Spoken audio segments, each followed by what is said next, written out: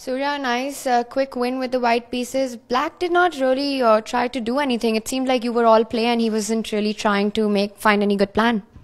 Yeah, it felt pretty much one-sided. I mean, especially after his move Rook F8, I think that was, completely playing on the wrong direction. He had to somehow start playing on king side. So it was a snare of G3 line with knight B3 I played. And we got this typical structure with pawn on D5. I have double bishop, but okay, my bishop is on G2 is kind of not doing anything at that point.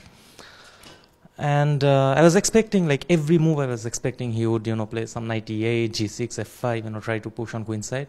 But when he played Rook F8, I was very happy because it clearly showed his intention that he wants to play on queen side. And I mean, queen side I have majority, and once the position got opened, it was very clear that I had to find some precise moves. Like queen c4 I was very happy about. So once I saw queen c4, I realized it'll be winning because his pawns are kind of falling apart. Yeah, that's more or less easy.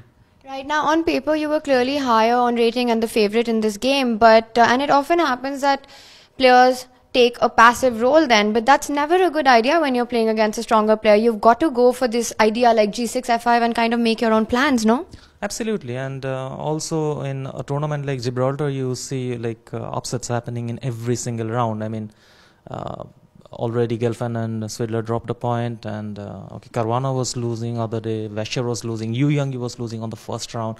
So you see like, there are players who are actually playing aggressive, and yeah, I mean, even today's game, if you look at Swidler's opponent, he's just, they're actually going for it.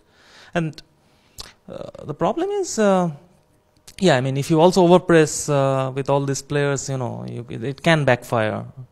You can get into trouble as well. And in fact, in the first round, you yourself did not have an ideal start. You drew, but you won the next two games. How do you recover from something like the first round draw?